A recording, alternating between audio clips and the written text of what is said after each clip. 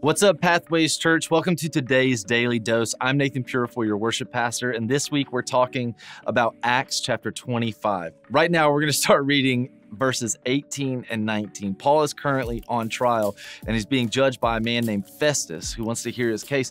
Festus actually goes to another friend named King Agrippa. He goes to the king, and he talks to the king, and he says, I need some advice, because this is a crazy trial. This is actually what he says to Agrippa. He says, when his accusers got up to speak, they did not charge him with any of the crimes I had expected. Instead, they had some points of dispute with him about their own religion and about a dead man named Jesus, who Paul claimed was alive. All of this, Paul being accused of all these crimes, being brought into court, being threatened that he was going to be killed. There's people that are setting up a plot to actually murder Paul if he gets transported somewhere else for this trial. All of this because Paul won't quit talking about Jesus. Paul refuses to stop talking about how Jesus is alive. That's what all of this is over.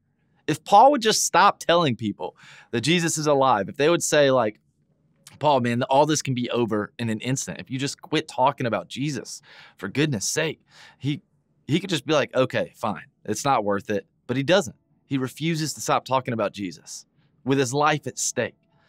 My question is, how well do we represent Jesus? How often do we talk about Jesus? How often are we willing to take risks for Jesus? It's a difficult thing to do sometimes. I completely agree.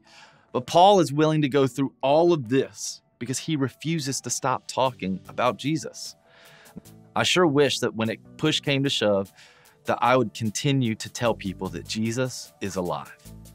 Can we do that as a church?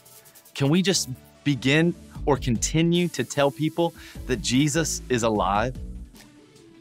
I've stopped talking about Jesus because I don't want to be embarrassed.